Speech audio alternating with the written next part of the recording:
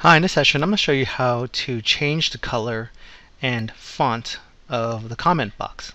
So for example, you may have you may create a comment box like this. You want to insert a comment and you have this default font and it's in bold and I believe it's the Segu font.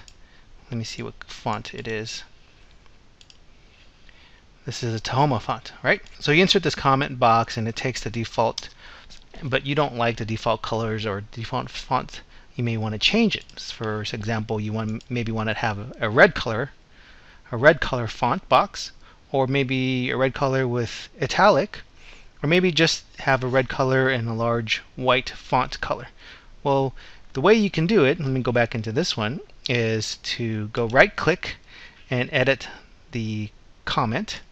And once that comment is up, you go ahead and right click the comment box itself and you go in here and format comment. So there's a couple tabs that allow you to do some formatting. So for example, if I wanted to adjust the color inside the box and the color surrounding the box, the borders, I can do it here in the color and line. So I can select red here, and maybe I want the line color to be, I don't know, maybe green. If I click OK, you'll see that now it's changed. You can see there's kind of a green color here. Let me go ahead and just show this font so I don't have to click in it. So now you can see there the border is a green color, and of course internally it's red.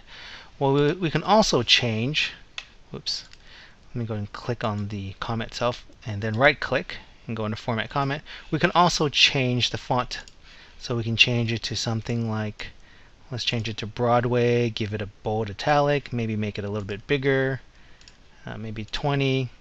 Click OK. You can see now the font size is bigger. So that's the way that we can change the color of the box, the color, border, and the font size and the font types. So let's say that we want our comment boxes to always show up in a red color with a black background and maybe a different font and larger font size.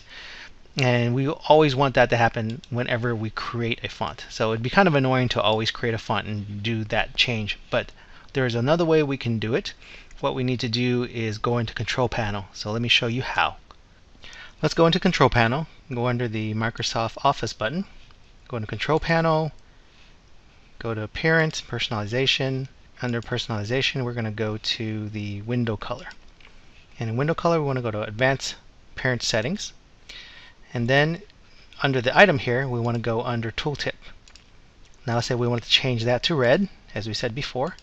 And maybe we want to change the font size, something larger, maybe 20, and have the color white. Go ahead and click OK.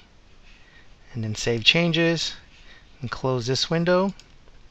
Now when I go back here, and I create a comment, you'll notice now the font size is bigger, and we have a red box. So that's the way to do it, and have it automatically default to this comment color and comments font size. So I hope this helps. Thanks for watching. If you want to see more videos from me, click here to subscribe to my YouTube channel. And if you enjoyed this video, don't forget to like it and leave a comment below. I'd like to hear from you and hope to see the feedback. Also, do you think others might benefit from this video? If so, click the share text below. YouTube will automatically provide a shortened link to this video and give you options to share on Facebook, Twitter, Google+, and other social networking sites. Again, thanks for watching.